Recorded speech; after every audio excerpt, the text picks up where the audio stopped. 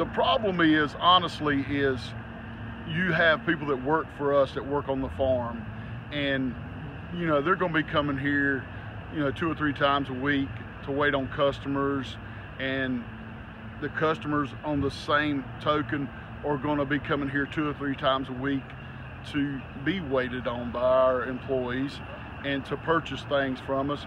Are they going to want to like associate with each other? We're going to be 3 foot apart. People are going to be waiting on them. They're going to be talking to them. They're going to be talking about the things that happened this week while they're shopping here. And so us as the owners here of the farmers market, I mean, we have produce, we have flowers in our greenhouse ready to come up here, but are the customers going to want to come? Are they going to want to come and be around a bunch of people in an area?